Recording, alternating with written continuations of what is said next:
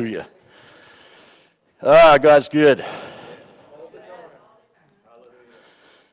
Praise the Lord.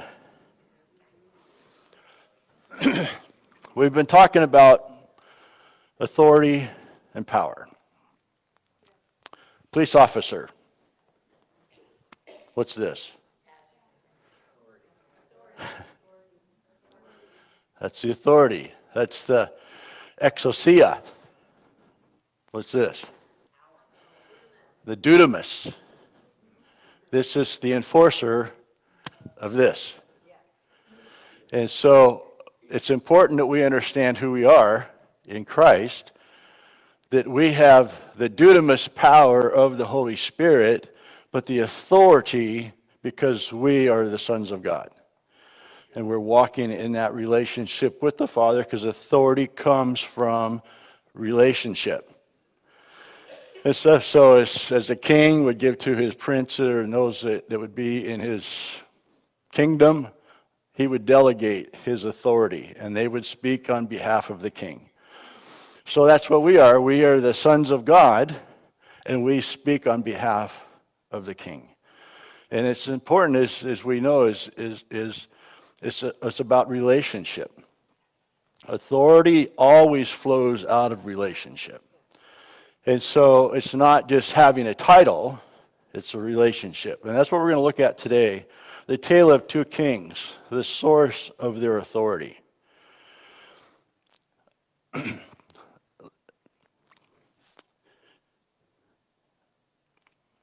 What is the attitude of my heart? Have you probably noticed in my ministry, I talk a lot about the heart. Because that's what this is all about. And we're going to see this today. Your attitude determines your altitude. Where you go determines the attitude of your heart. True authority comes from the attitude of your heart. Because God is looking at your heart. You could have the Bible memorized from front to back, but if your attitude stinks, you're not going to be anything. Because God's not going to instill his authority into you because you stink. We get our heart right with the authority that's been entrusted to us, and we flow in the power and the authority of the Holy Spirit. Attitude, a settled way of thinking or feeling about someone or something, typically one that is reflected in a person's behavior. Determine a person's behavior by their conduct. I do that a lot with some politicians out there. I don't trust them. I don't care what comes out of their mouth. I don't trust them. Because their behavior says something that's totally different. Chuck Swindoll said the remarkable thing is that we have a choice every day regarding the attitude that we will embrace for that day. What attitude will we have this day? I like Watchman Nee. If you've ever read The Spiritual Authority with Watchman Nee, that's one of the first books that I had ever read on spiritual authority. It's when a believer has crossed into the domain of the spiritual, he daily ought to maintain a combat attitude in the spirit, praying therewith for the overthrow of all the works of Satan done through the evil powers. The attitude of our heart every day should we wake up as a warrior. We have a heart of a warrior. So the tale of two kings that we're going to look at here is the tale of Saul and David, the difference in their kingdom. Israel demanded a king. That's my ring, so I thought it was mine there for a moment. That's okay. Israel demanded a king. In 1 Samuel 8. And they wanted to have a little king, like everybody else has. God being their king was not good enough for them. So in 1 Samuel 8, 7 through 8 says, "And the Lord said to Samuel, heed the voice of the people in that they say to you, for they have not rejected you, they have rejected me, that I should not reign over them." You know, it's hard to imagine here, God of the universe wants to be your king, but you're not good enough. So the first king was Saul. God picked Saul because he knew the hearts of the people. He knew what they wanted. They wanted a king that this big guy don't care what's going on in his heart, but we just want this big guy. 1 Samuel 9, 1 and 2 says, "There was a man of Benjamin whose name was Kish, the son of Abel, the son of Zorro,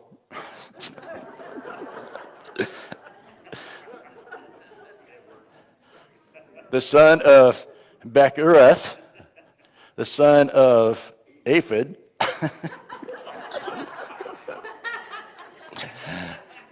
Yeah, you know, we have some new people here. You don't know that I haven't shared this story, but it's a true story. I have dyslexia, if you haven't noticed it. And I hated school when the teacher, we'd get in a circle and have to read. To me, that was the most nightmarish thing in the world for me.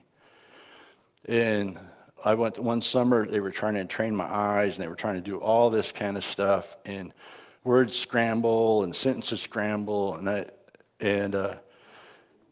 so on the yearly aptitude test, or whenever they would do that at certain grades, mechanical reasoning, I was the 95 percentile. English, 5 percentile.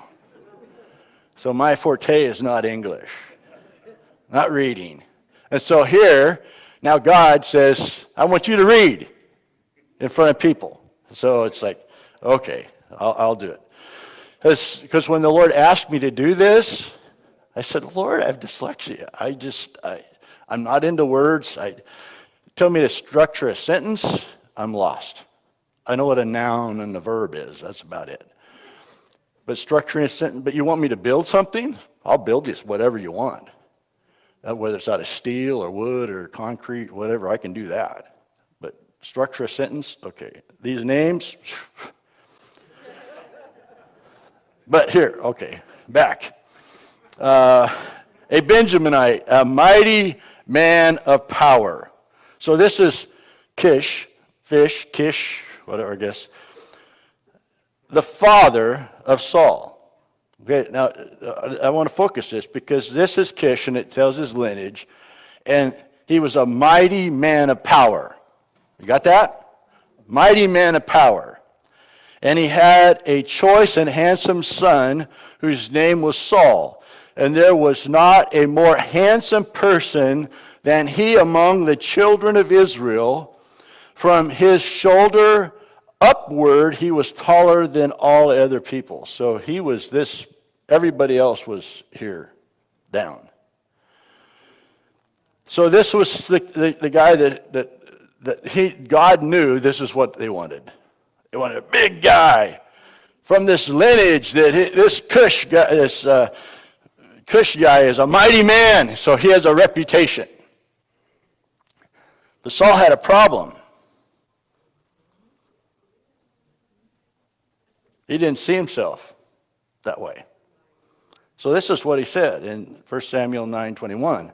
And Saul answered and said, Am I not a Benjaminite, of the smallest of the tribes of Israel, and my family the least of all the families of the tribes of Benjamin?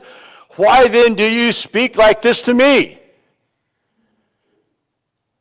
where was Saul's head? We just see here that his dad was a mighty man. He had to be well known. But Saul didn't see himself that way. And that he's the least family and he is the least person. Your self-image will determine your altitude. Amen. What you see yourself will determine where you go in life, whether it's in the natural, in the spiritual, or where. In verse 21, or verse 10, 21, 22, I'm going to read that. When Saul was being recognized before the people, you can read this later. They were looking for Saul, and he had hid himself among the equipment. Here's this big guy you would think would be coming out there like Hoss Cartwright. You younger people don't know who that is.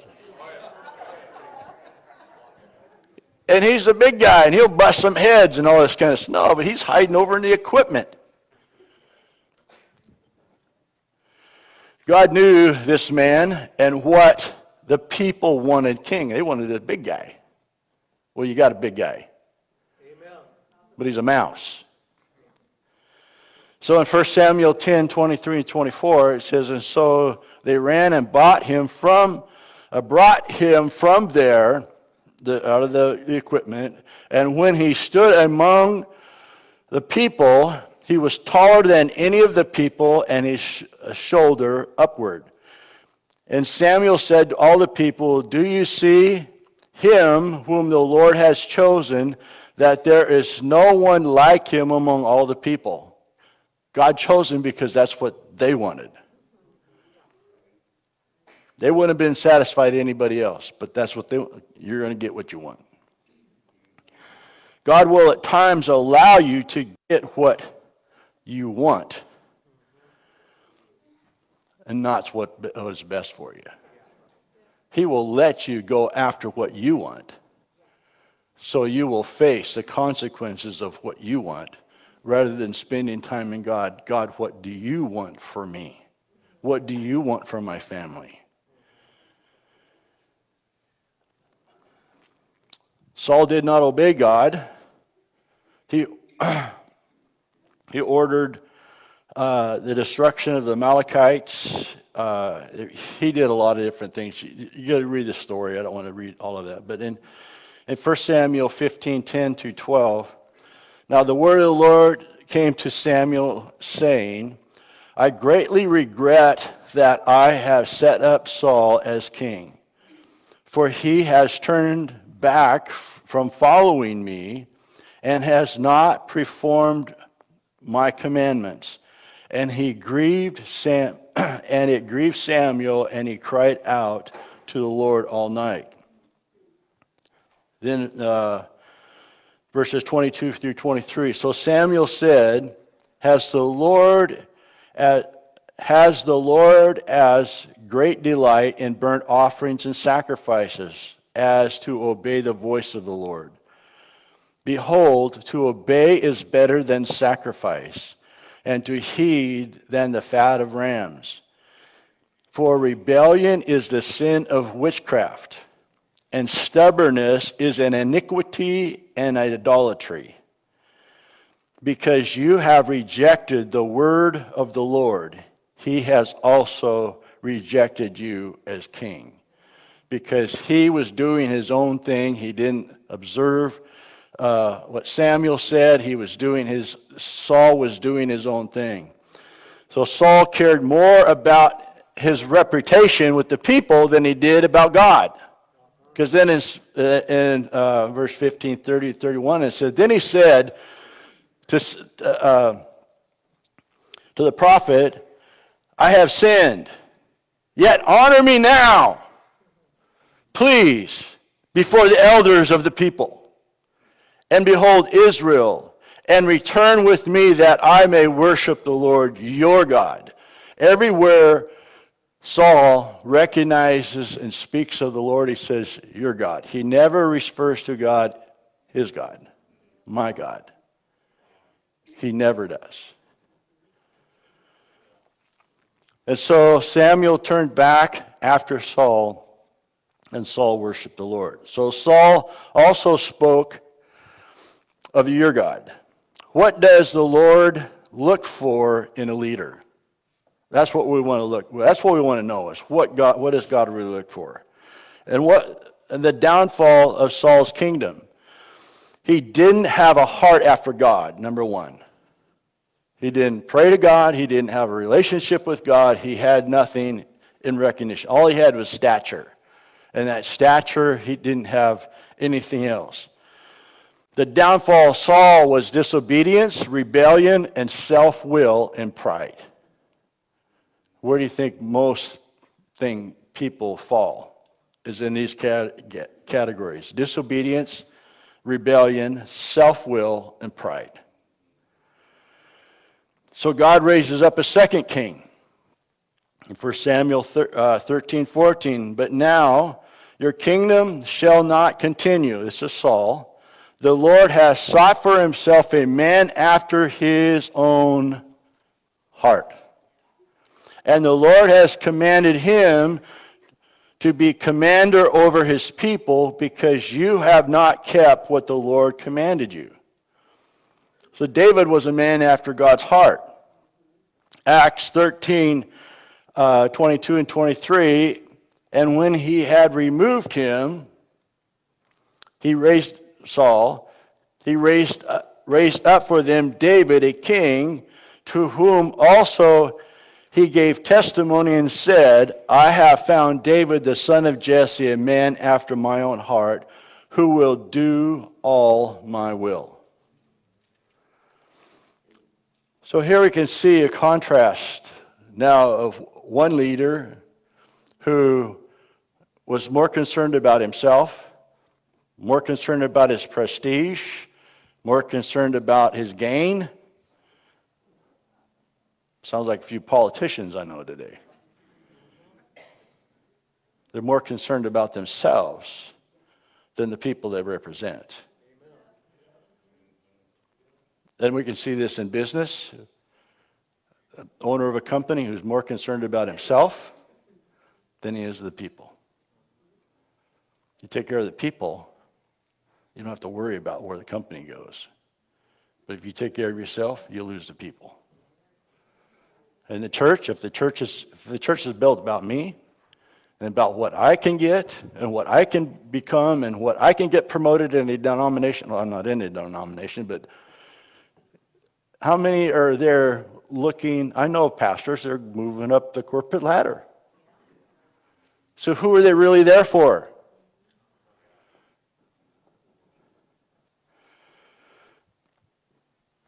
David was the smallest and the youngest of his father's house. You can read the story. I'm just going to hit some highlights here. David was a shepherd for his father.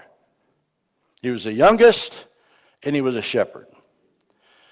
We know that he was not a hireling. Why?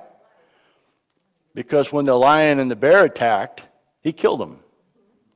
He didn't run away. A hireling would run away. I'm not going to risk my life for those sheep. Those are your sheep. They're not my sheep. But he lived with those sheep. He knew those sheep. He probably had names for all of them. He played his instruments for them. They were personal to him. Yeah, they were my father's sheep, but no, they're mine. And that's what I've shared it. My heart as a pastor, I want to pastor a church of my best friends. Not attenders to the church. But we're all best friends. We're all family.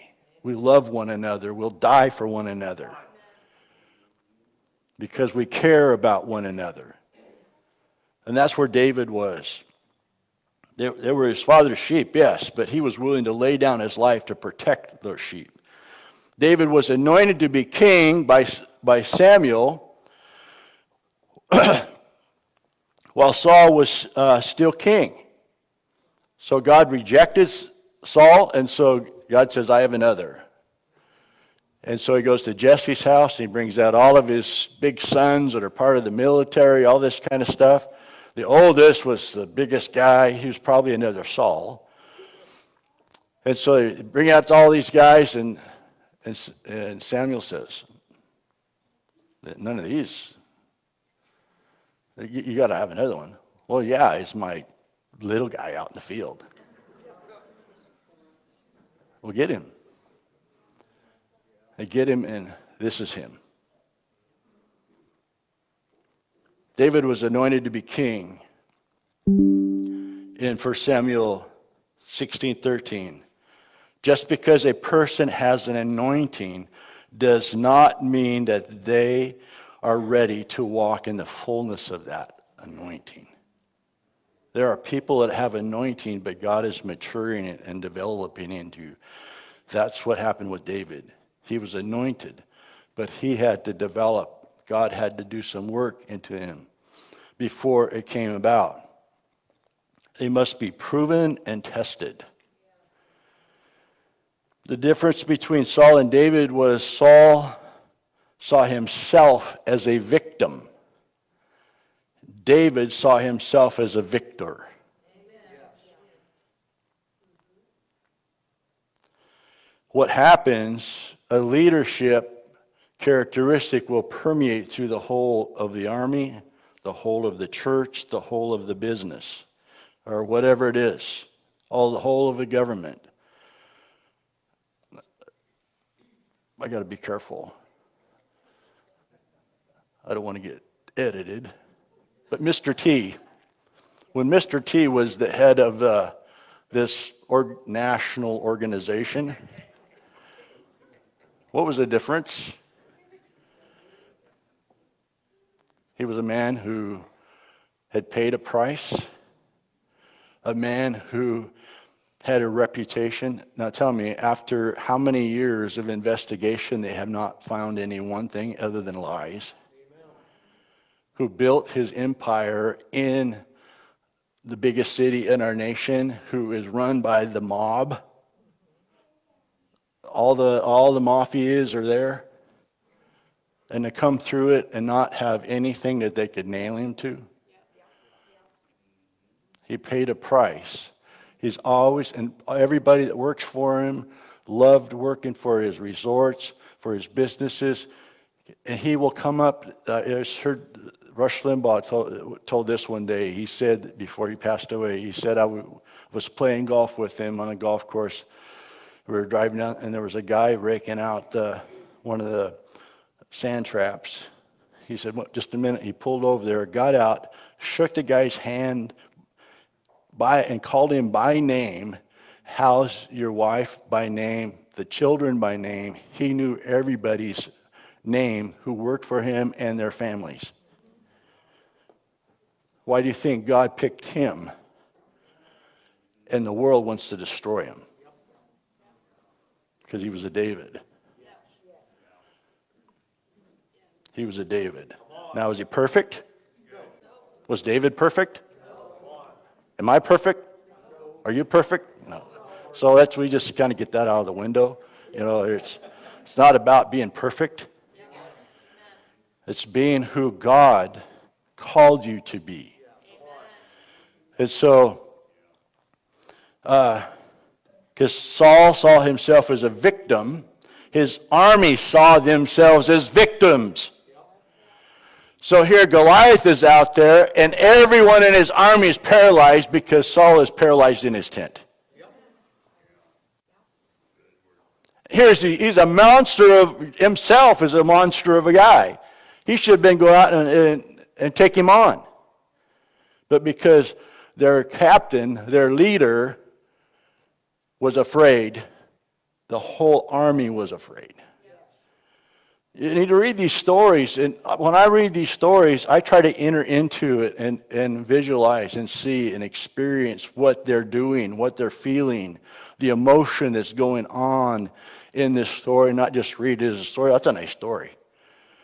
They're given to us for us to dissect what is really going on in that environment. And so, because Saul was paralyzed, the army was paralyzed. The attitude of the leader affects the whole of the army.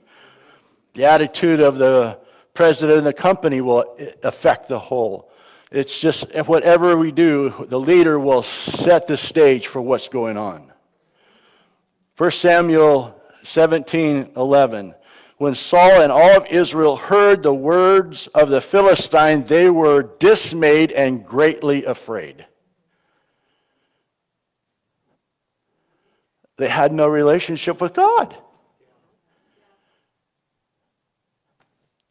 They were standing there in their own strength. Well, yeah, if you're standing there in your own strength before Goliath, you probably ought to be afraid.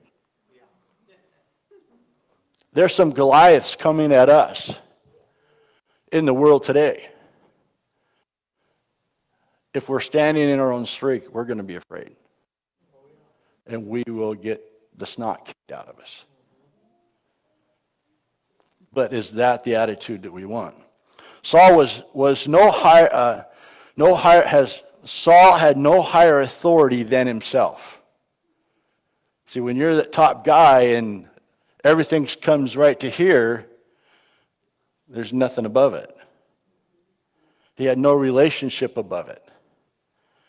He had no relationship with God. He told Samuel to pray to your God. Again, it was never his God, your God. David had a higher authority, the Lord God Almighty. He knew who God was and is, and he was under his authority. David saw the army as victorious, and nothing on earth could stop them. They are the army of the Most High. Saul saw them as just an army, a physical army, but David saw them, no, this is the army of God. David knew that he could take Goliath because God was with him. Let's see. Oh man, I just want to read you this story, even though I've got dyslexia. I'm going to read it because this is so powerful to enter into this vision. Lord, help me. So David rose up early in the morning, left the sheep with a keeper, and took the things and went as Jesse commanded him. And he came to the camp as the army was going out to fight and to shout for battle. So that's all they were doing, was shouting back and forth across the canyon. For Israel and the Philistines had drawn up battle array, army against army. And David left his supplies with the handlers of the supply keepers, ran to the army, and came and greeted his brothers. And then, as he talked with them, there was the champion, the Philistine of Gath, Goliath by name, came up from the army of the Philistines, and he stood according to these words, spoke according to these words. So David heard them, and all of the men of Israel, when they saw the man, fled from him and were dreadful afraid. So the men of Israel said, have you seen this man who has come up? Surely he has come up to defy Israel. And it shall be that the man who kills him, the king will enrich him with great riches, will give him his daughter, and give him his father's house exemption from taxes in Israel. Then David spoke to the men who spoke by him, saying, what shall be done to this man who kills this Philistine and takes away the reproach of Israel?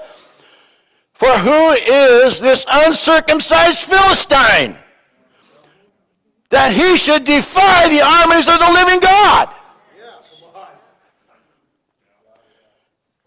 Now Eliab, his oldest brother, heard when he had spoken to the men, and Eliab's anger was aroused against David, and he said, why do you come down here? With whom have you left the few sheep in the wilderness? I knew your pride and your insolence of your heart. Now, who really had the pride and the insolence of heart? His brother. For you have come down to see the battle. And David said, what have I done now? Sound like a brother, right? Is there no cause? Then he turned from him toward the others and said the same thing. And these people answered him as the first did. Now, what is it I'm going to get? Verse 31, and now, when the word which David spoke was heard, it was reported to Saul. And he said to him, then David said to Saul, let no man's heart fail because of him, Goliath.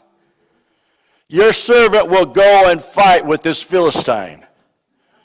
Some say he was 12, 15, 16 feet tall. And David maybe 5 foot tall. In the natural, that's not a match. Then David said to Saul, let no man's heart fail because of him.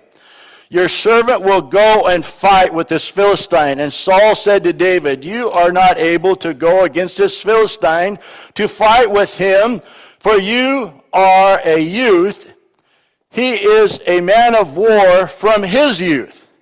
But David said to Saul, your servant has been keeping my father's sheep, and when a lion and a bear came and took the lambs out of the flock, I went out after it and struck it. He was proven. He was battle tested. Struck it and delivered the lamb from his mouth. And when he rose up against me, I caught it by his beard and struck and killed it. Your servant has killed both the lion and the bear. And this uncircumcised Philistine will be like one of them. See, he has defiled the armies of the living God. His perspective was totally different. You're not just attacking the army, you're attacking God. And that's not going to stand up. And we're not going to stand up and see God's house trampled down by this society and the culture. Moreover, David said, the Lord who delivers me from the paws of the lion and from the paws of the bear, he will deliver me from the hands of this Philistine. And Saul said to David, go, the Lord be with you. And we know he did. I loved my grandma's old Bible. And it shows David standing on top of Goliath holding up his head.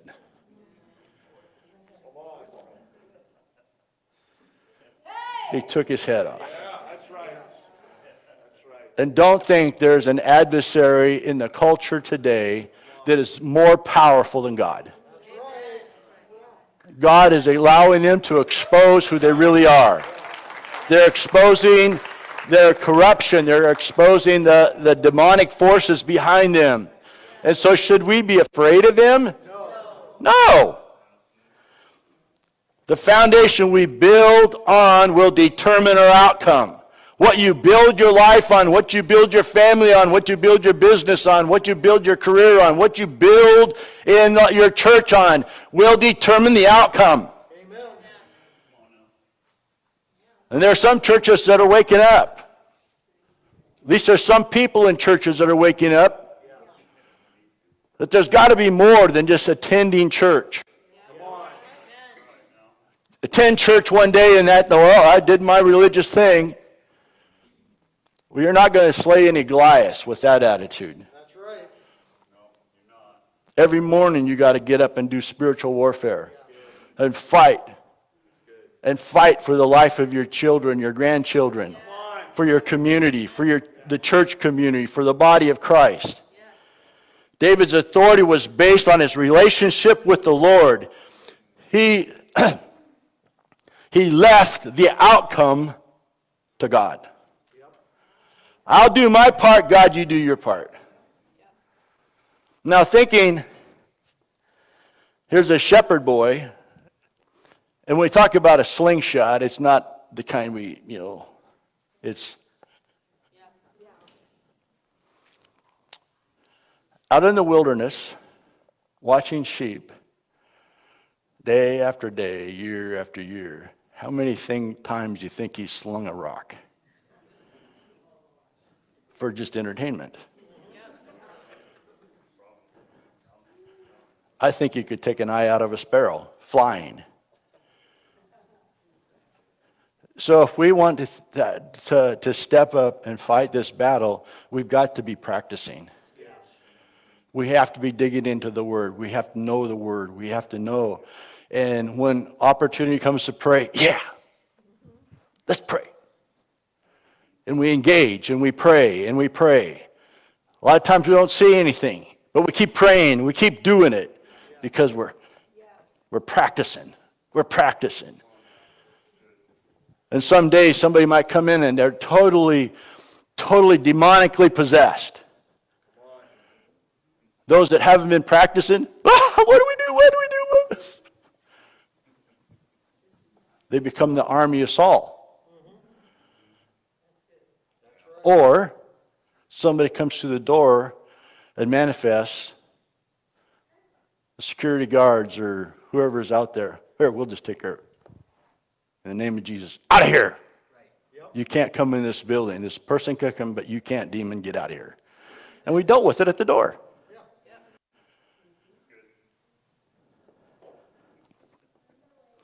David's authority was based upon his relationship. Psalms 17:45 through 47. And then David said to the Philistine, "You have come to me with sword and with spear and with javelin. But I come to you in the name of the Lord of hosts, the God of the armies of Israel, whom you have defiled. This day the Lord will deliver you into my hands, and I will strike you and take your head from you.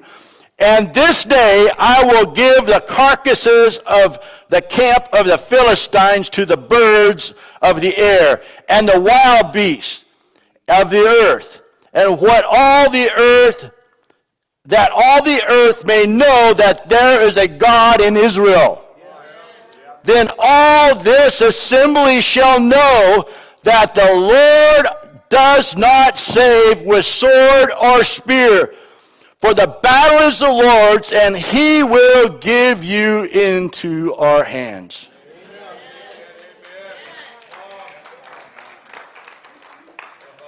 It's not how powerful we become, it's how powerful our God is. And by the authority that we recognize, we enter into that authority and we speak with the authority of the Most High, just as he did. He made declaration. This is what's going to happen. David would not seek the throne of Israel. Even though he did this, he would not seek the throne of Israel until God gave it to him. There was a scripture here in 24.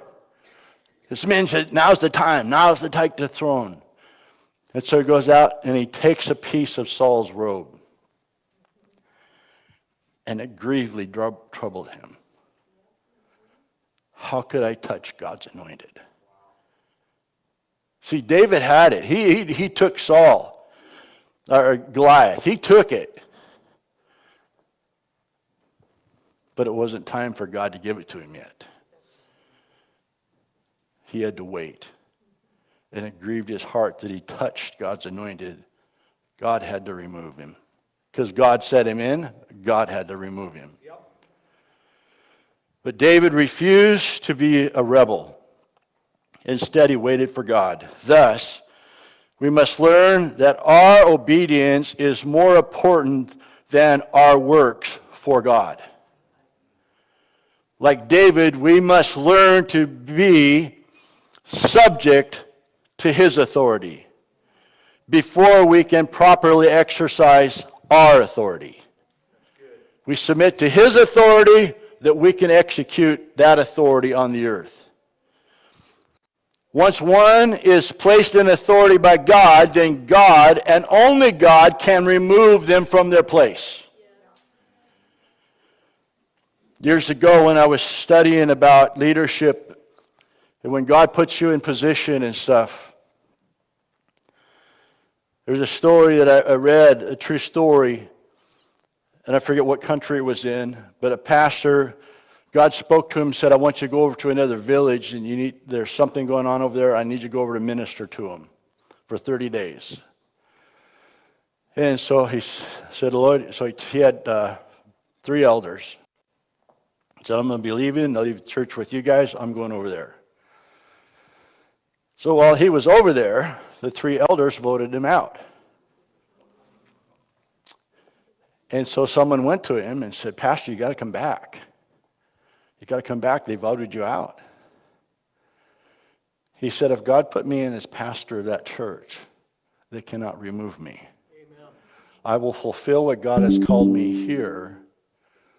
And when I complete that, I will come back. One was hit by a car and died. One had a heart attack and died. And the other one was hit by a car. All 3 of them died.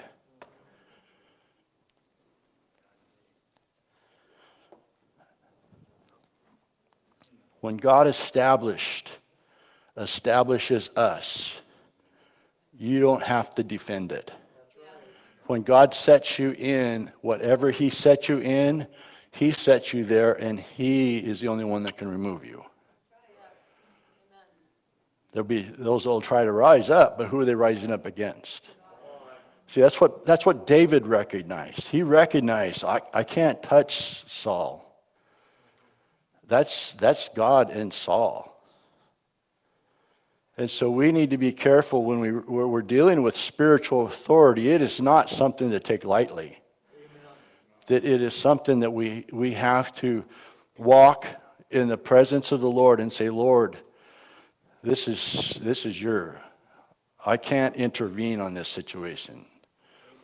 And so it's like, I don't say that because I see myself anything. I see myself as just one of you guys. But I know that God put me here. And I will be here as long as God wants me here. And when He doesn't want me here anymore, He will move me to something else. And stuff. And so I don't have to be afraid of somebody coming in and all this kind of stuff. Because my responsibility is to guard and protect you. And to help us grow into the body of Christ, who we really are. And like I've said before, I am praying that you will do greater signs and wonders and miracles than I will. I don't want it to be about me. I want it to be about us, the body of Christ. Oh, you got to hear Pastor Dan. The only reason I'm doing this right now is because there's an anointing on me, and I can feel the anointing that's flowing through me. Talk to me later, and I can't spell it. It's because we're walking in the anointing in that moment in time. You have an anointing on your life. You have an anointing where you go, what you do, your business, your activities, and all that stuff, that wherever you go, you are David's. And you'll say, who is this uncircumcised Philistine that you're so scared of? Amen. I want to be David. Do you? Come on. A house of Davids. You are you a victim or a victor? What authority are you under? Your authority will determine your attitude and your altitude. If your attitude is right with God, you will walk in authority and you will move mountains. The earth will shake under your feet. Not because of you, but because of the God that's inside of you and the authority that He's invested in you and He's developing you into. And some of you are just getting started into understanding who you really are in Christ. Because Dan, we were designed to be giant killers. Yeah. Come on. Come on. Every one of us. From the youngest to the oldest. There's giants out there, and the world is waiting for giant killers. Do you want to be a giant killer? Do you want to be a giant killer? Let's stand up. Let's worship the Lord this morning. Lord, I just pray right now, I pray the power of your Holy Spirit would just fall upon us, Lord. Lord, this is your word. It's not my word, this is your word. This is the word where you are taking all of us. Lord, I pray, Lord, that every one of us grab our hearts as you grab David's heart. And Lord, he's the little ruddy guy and he's just a little shepherd boy who was a giant killer. Lord, I pray right here, there's some giant killers right here in maturing, developing in each one of us. Some of us have killed some giants. Some of us have not. But Lord, we will not be intimidated by this world. We will not be intimidated by what's going on in the political system. We will not be affected by any of that because our government is not of this world, it is of your kingdom. We live in the United States, but our government is kingdom. And it's eternal. And that's who we are citizens of the eternal kingdom. And Lord, you are ruling and reigning in and through us. And so, Lord, I pray take each one of us deeper into your presence, deeper into an understanding and the deeper fullness of what you have for each one of us. And Lord, I pray the spirit of boldness that would come upon us, and not the spirit of fear. I rebuke the spirit of fear right now in Jesus' name. And Lord, I pray that our eyes are open to the opportunities before us to let our light shine, to let our heart shine. Lord, let your glory shine in and through us to touch people one heart and one soul at a time. Lord, to bring forth the harvest of people, Lord, that are hurting and that are dying.